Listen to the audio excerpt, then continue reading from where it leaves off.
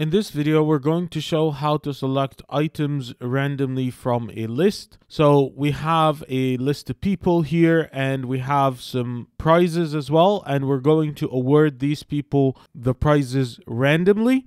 So this is what we're going to do. And we're going to show a formula that works in all versions of Excel and another formula that is a dynamic array formula that is much easier, that works in Excel 365 or Excel 2021. And I'll be dividing the video into chapters or sections so that you can jump to the solution that you would like. So without further ado, let's get started.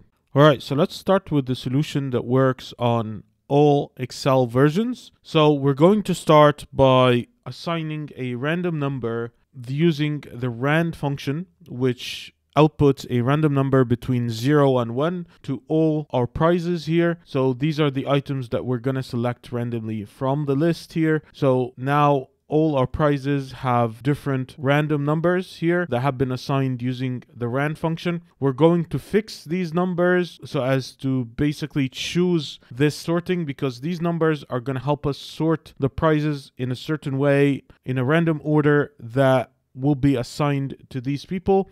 So we need to fix these numbers to make them values instead of a formula, because if we press F9 or do any change on our worksheet, you will see here that the formula updates with a new random number. So we need to fix them. I'll just copy and then paste values like this just to fix the numbers. And then we're going to assign numbers from 1 to the end of the count of the prizes here. So fill series from 1 to 10. There's another workaround for that, which we're going to show as well. And then here we're going to write a formula. We're going to index the list of prizes here. And for the row number argument, we're going to use a match function. And inside the match function, we're going to put a small function here. And then this is going to be the array for the small function. And we're going to absolute that. And then the k.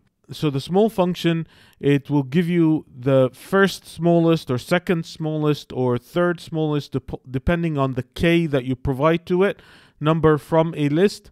So if we provide 1, it will give us the first smallest, which is basically the smallest number in a list. If you provide 2, then it will give us the second smallest number in the list, and so on and so forth.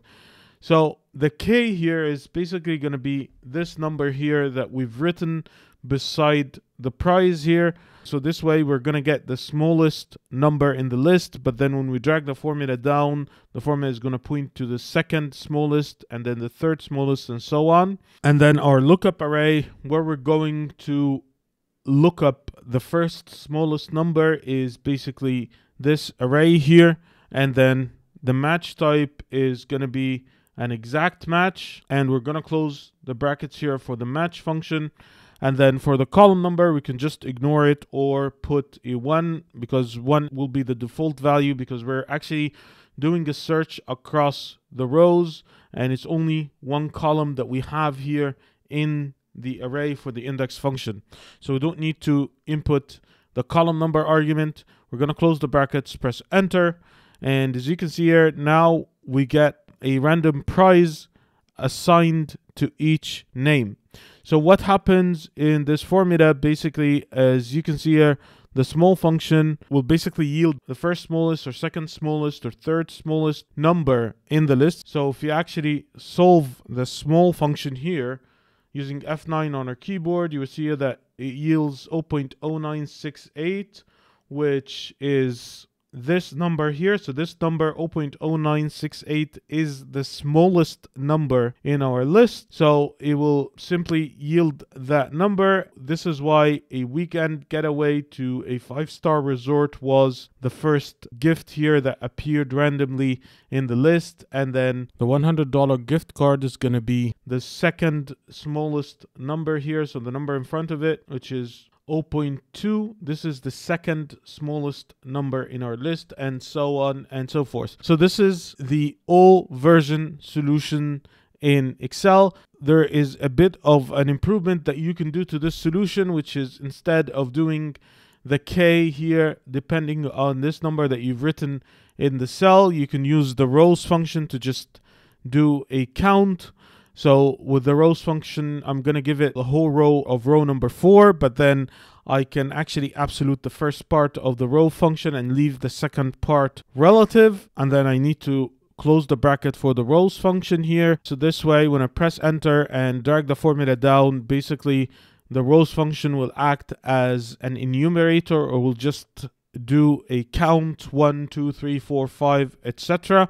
Because when we drag the formula down, the range inside the rows function is going to expand. So on the first row, it was row number 4 to row number 4, and this is one row, but then it's row number 4 to row number 5. So this is 2 rows and so on, because the rows function, what it does is that it counts the number of rows in a range that you have. So you can use it as a counter basically this way. So this is the old version solution. Now let's see the Excel 365 solution. Alright guys, so now we're going to show the Excel 365 solution. So it also involves assigning random numbers to the prizes here using the rand function. You could also use the rand array function, so they will both yield the same result. And I'm going to copy and paste values for the random numbers, and then we're going to use the SORTBY function here.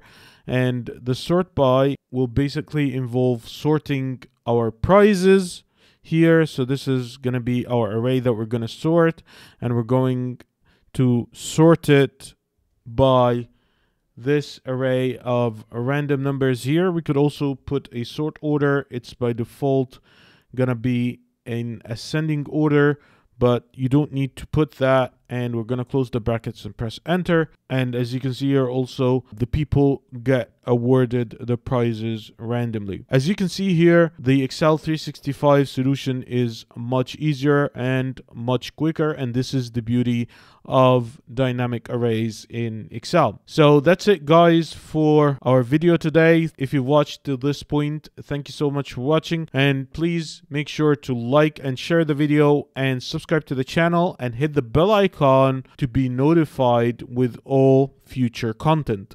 And please follow us on social media. You'll find all the links down below in the description. Thank you so much, and I'll see you on the next video.